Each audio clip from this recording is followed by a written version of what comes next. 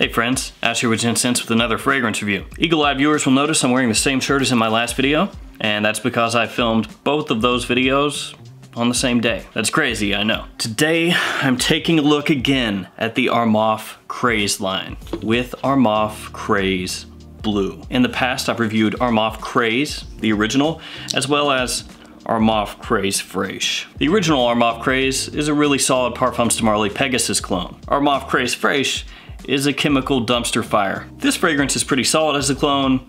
This one is absolute gutter trash. So I decided to give this line another chance, and that's why I bought Armaf Craze Bleu. In this video, I'm going to give you a rundown of this fragrance, how it smells, whether it's worth purchasing or if it's something you should stay away from, and we'll take a quick look at the presentation like always. So let's go ahead and jump right into this one and check out Armaf Craze Bleu.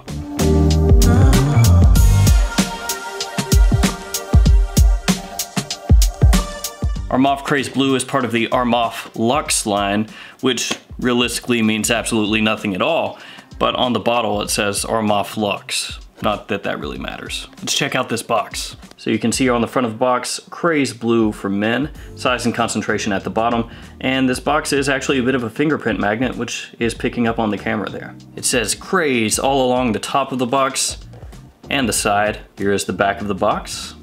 And here is the bottom. Your badge code is going to be right here. This one is from 2017. The box opens up like so, and then your fragrance sits right in here. Let's take a look at that bottle. The bottle looks the same as the others in the line. The cap is a bit of a fingerprint magnet. Then it has this leather wrap that goes around the bottle that says Craze.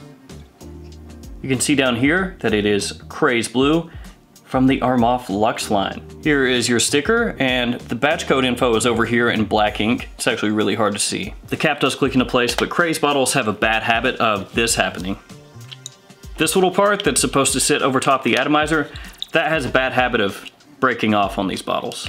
So don't be surprised if that happens to you too. And then you can see there on top of the atomizer, it says Armaf. There's actually extremely little information to be found about this fragrance online. It may even be discontinued. I know there have been rumblings for quite a while that the original Craze is discontinued, that Armaf is no longer making that.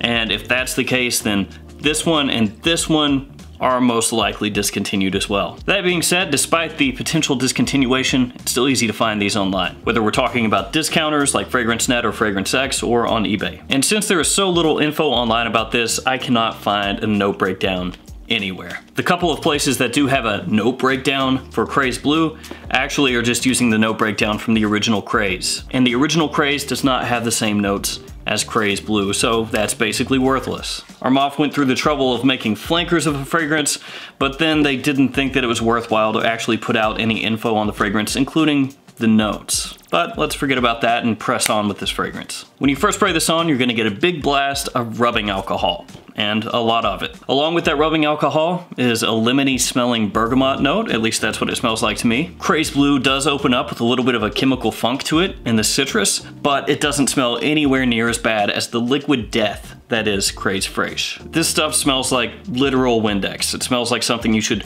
disinfect your counters with and clean your windows with. Craze Fraiche, that is. Back to Craze Bleu. That citrus, like I said, has a little bit of a chemical funk, kind of has a chemical cleaner smell underneath the citrus, but that tones down and then this starts to go more in actual fragrance territory. There's a green undertone to the citrus in Craze Bleu that gets greener as the fragrance starts to dry down. It does come across smelling very cheap. This is not one of those Armaf fragrances that you get and you smell and you say, wow, this is a great bang for the buck. This is a fragrance that you spend $18 on and then you get it in and you go, maybe I overpaid on this. It smells like maybe sage is supposed to be in here, but more than anything, that greenness in Armaf Craze Bleu smells like fragrances on Fragrantica that are listed with just green notes. It comes across a little bit watery, a little bit sharp, but it's kind of indiscernible as to what it's trying to be.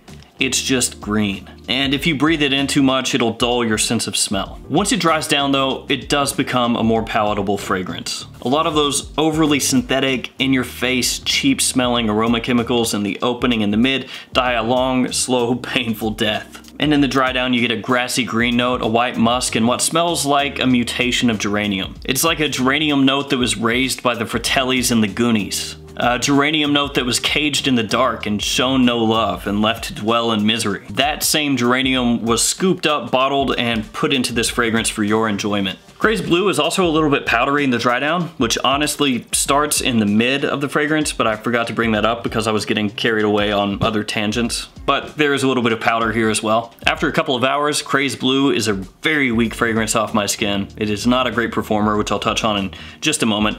And in that far dry down, a couple hours in, it honestly comes across like a cheap version of Creed Arolfa. So essentially a very cheap, not great take on Arolfa in the far dry down.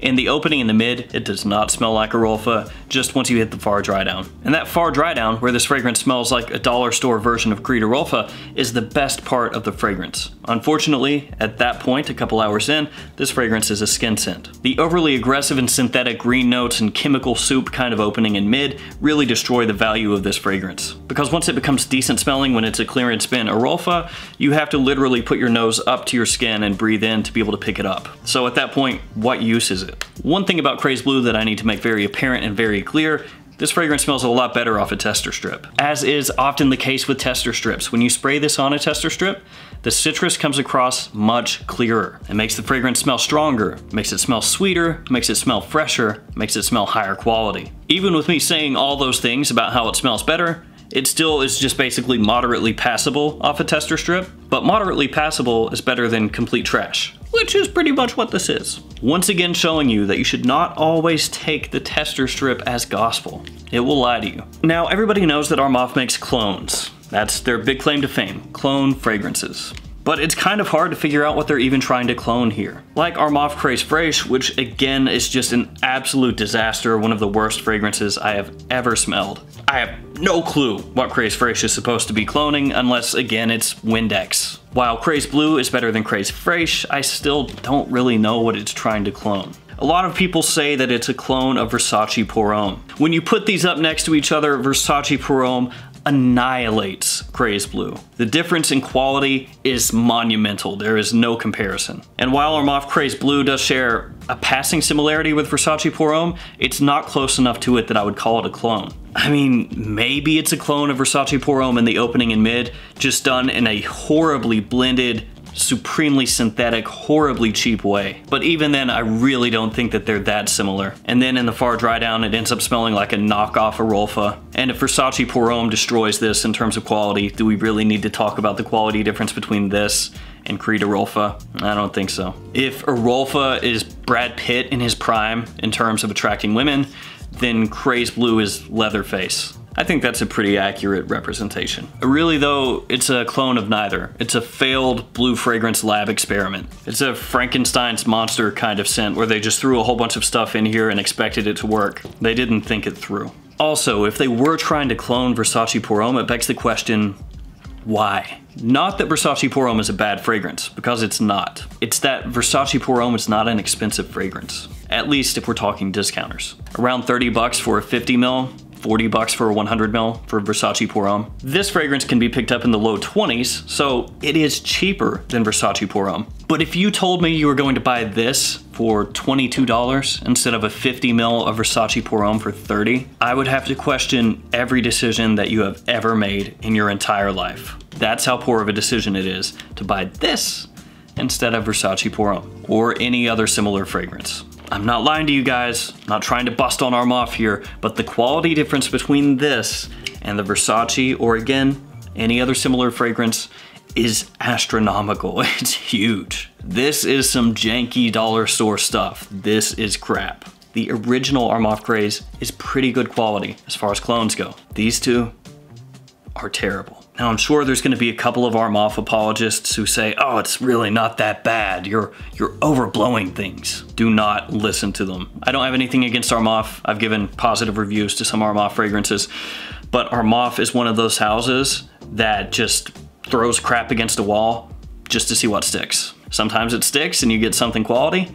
Other times you end up with complete trash. And that's what you got here. This one is a little bit better than Fresh, but it still sucks. This fragrance is legitimately like those knockoff bottles that you see people making fun of online, bottled into an Armaf bottle. For example, those knockoff Hugo Boss bottled bottles that say booze on the front instead of boss. The quality of the fragrance inside the booze bottle is the quality of this. If anybody tries to tell you that this fragrance is the same quality or close to Versace Pour Homme, you immediately know that they have no clue what they're talking about. I'm not trying to be mean about that. I'm not trying to put anybody down, but legitimately, if somebody comes up to you and they say, hey, this smells just like Versace Pour Homme, either A, they're lying to you, B, they can't actually smell and they're just trying to fake it till they make it, or C, they work for Armaf. That's it. I've already touched on performance a little bit, but I'll put a bow on that. It projects for about 20 to 30 minutes. It's a skin scent, not long after that. It lasts for about 3 hours overall. It's a spring, summer, daytime, casual wear kind of fragrance, but please don't buy this. Don't wear this. There are literally hundreds of fragrances in this price range that smell better, that last longer, are more versatile, will get you more compliments, just better all the way around. And I am not lying about that. I am not exaggerating. Just some quick ones off the top of my head. Ferragamo, Urban Feel, Mr. Burberry, Perry Ellis 360 Red, Unforgivable, L'Homme Ideal Cologne, Mont Blanc Legend, Lacoste Yellow, Individuel, Versace Pour Homme. I could keep going all day, but you get the idea. There's just so many better fragrances than this one that you can pick up between $20 and $30. There's literally no reason to buy this. None. All right, guys, that's gonna do it for me for Armaf Craze Bleu. It's slightly better than Armaf Craze Fraiche, but that's saying literally nothing. As always, guys, thanks so much for watching. Thanks for hanging out with me today. Please like, comment, subscribe, and I'll see you guys again next time with another fragrance video. Hopefully a fragrance better than this one. See you guys.